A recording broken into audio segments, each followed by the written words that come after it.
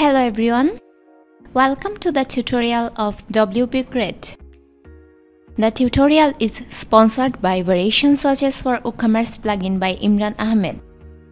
At the time of my recording, it had more than 200,000 active installations and plenty of 5 stars ratings. The plugin converts WooCommerce Variation Select drop-down into color, image, button, and radio swatches on the product page and shop page. To download more WooCommerce plugins, please visit storepress.com. Today I will show you how to add Lightbox on Flatsome theme powered website.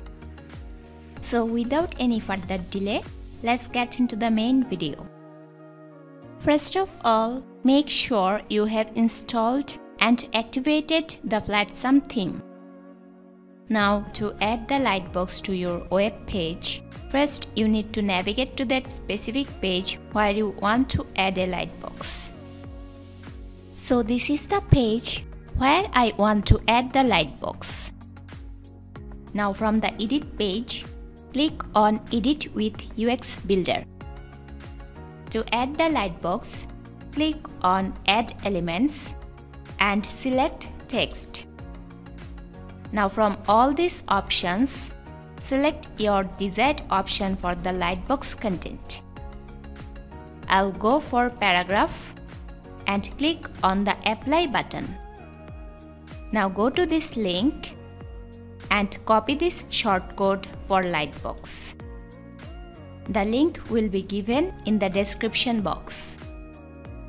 Now paste the link in this field.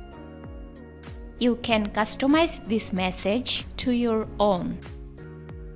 So instead of this default message, I will write my customized message. Now click on the Apply button. Now update this page and close it down. So you can see my Lightbox is added to my desired page.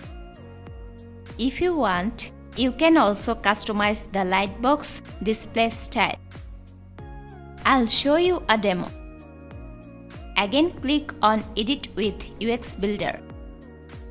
You can drag and drop this Lightbox to any of your desired position. And if you want to customize its style, then from the Lightbox button, hover over this icon and click on Options. You can change text, letter case, color, and rest of the things according to your choice. I will apply the latest changes that I made and update this page. So here are the changes. If you find this tutorial helpful, don't forget to subscribe and press the bell icon to get all the notifications of the latest videos. If you have any query, please write them down in the comment section. Thank you.